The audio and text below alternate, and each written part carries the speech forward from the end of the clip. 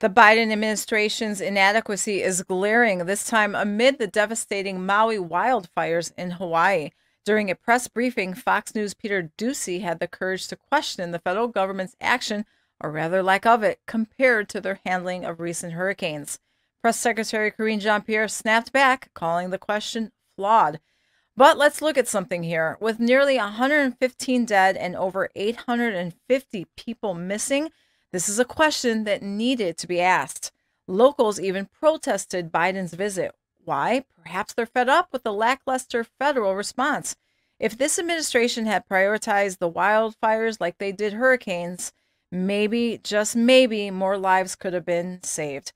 Once again, they prove they are not up to the task. It's time for a leader who puts Americans first. Dive deeper, get the whole story by tapping the link in our bio.